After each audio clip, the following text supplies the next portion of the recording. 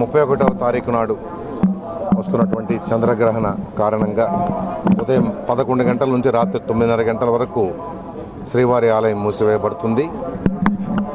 రాత్రి చంద్రగ్రహణం తర్వాత ఆలయం ప్రారంభించిన తదుపరి ఒక 45 నిమిషాల పాటు శాస్త్రోక్తమైన కార్యక్రమాలు నిర్వహించిన పిదప భక్తులను దర్శనానికి అనుమతించడం జరుగుతుంది.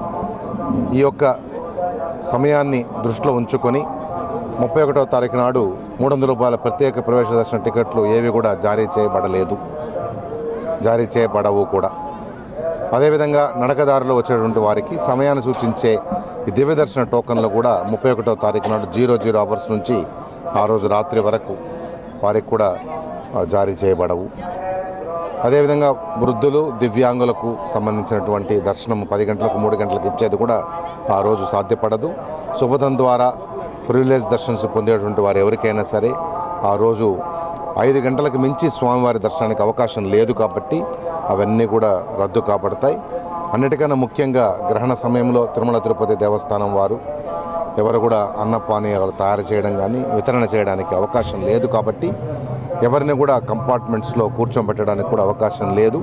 ఎవరిని కూడా క్యూ కాంప్లెక్స్లో కూడా ఆ సమయంలో అనుమతించడం జరగదు. దానికి తోడుగా తిరుమలలో పలు హోటళ్ళు మూసివేసి ఉన్న కారణాన భక్తులు తిరుమలకు వచ్చినటువంటి భక్తులు అన్నపానీయాల గురించి సమస్య ఎదుర్కొనే అవకాశం ఉన్నది.